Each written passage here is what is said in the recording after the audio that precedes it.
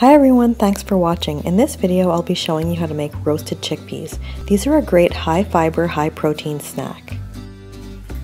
Start by rinsing 1 can of chickpeas under cool water.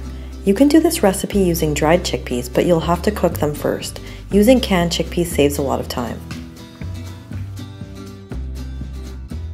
Once you've rinsed off the chickpeas, you're going to want to transfer them to a large mixing bowl and dry them off really well using a paper towel or a clean dishcloth.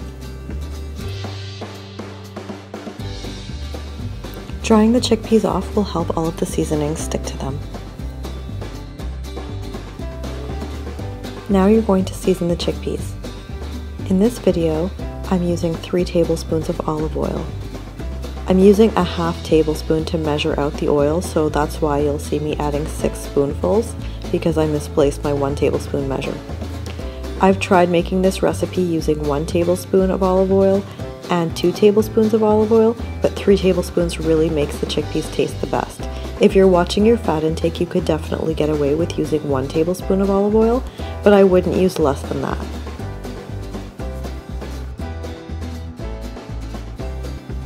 Once you've added the olive oil, you can go ahead and add any other spices that you like. In this video, I'm using 1 teaspoon of garlic and 1 teaspoon of hot paprika, as well as some Himalayan pink salt.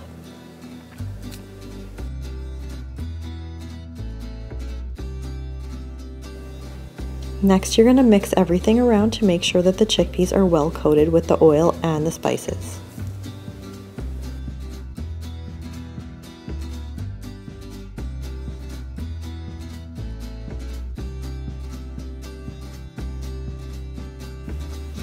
Then you can transfer the chickpeas to a foil-lined baking tray and spread them out so that they're evenly distributed.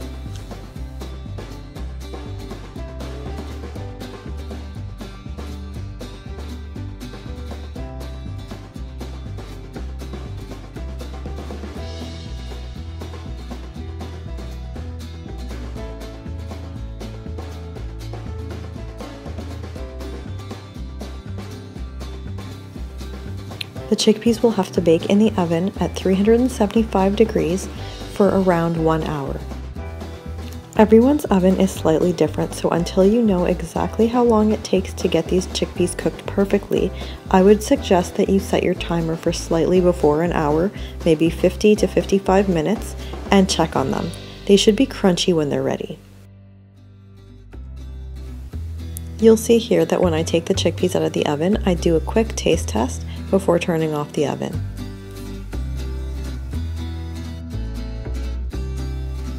I'll usually let the chickpeas sit for a little while to cool before I transfer them to a glass jar.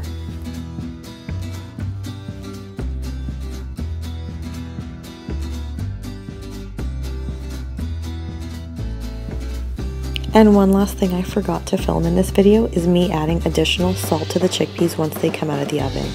The extra salt gives them that addictive quality that chips have, so I would definitely recommend giving them a quick taste and adding more salt if you think they could use it.